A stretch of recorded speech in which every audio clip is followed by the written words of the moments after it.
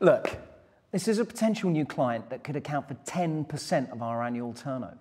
We wouldn't be asking this if it didn't really matter to the company. Oh, there's one thing that really gets me. It's when we're spoken to as if we're not working on what really matters to the company.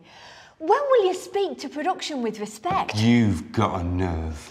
All I'm saying is we can really do without the visit being next week. Are you sure they can't... The client, have stated next Wednesday has to be the day. I mean, they've already shortlisted to us, and I've got a source who tells me that their visit to Gills didn't exactly set the world on fire. We're now favourites to get this. Come on, the union will understand. It's not the union. You know we're on an overtime ban. How can we do month end plus clean the factory to the level you're asking for? We'll have uproar. Look, my lot are putting in the extra too. The offices have to be smart. And we're the ones who are hosting them for most of the day. I need 4 people out just having lunch with them.